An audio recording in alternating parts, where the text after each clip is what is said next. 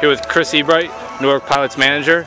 Just got a 2-1 win over the Glens Falls Golden Eagles. I guess you'd call it a walk-off walk with the bases loaded. Can I get your thoughts on what happened? That was a great at-bat by Grace.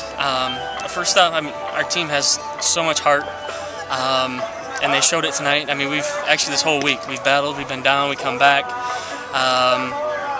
This is what our team is capable of doing. I feel like every time I interview, it's a Dom Rossetti win. The second perfect complete game in a row for the Pilots. Yep. Dom's first of the season. Dom's a bulldog. I mean, that right there just shows why he's the #1 pitcher in the league right now. I was not taking him out. Even if we went extra innings, I think he would at least throw 1 or 2 of those. All of his pitches were on, and he's just a great competitor.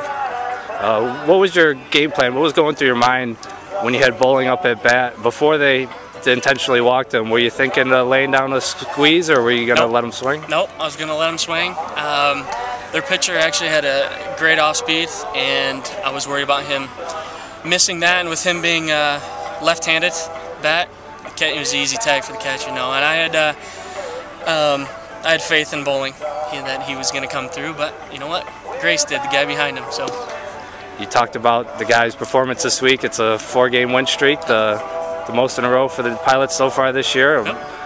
What does it take for the team as a total to put that together? Oh, these guys, I mean, we finally put together the hitting, fielding, pitching, and the kids are having fun doing it all. So I think that's what it is. These guys are great friends, and I think they will be even after the summer, and that can take you a ways. Thanks a lot, Coach. Thanks, man.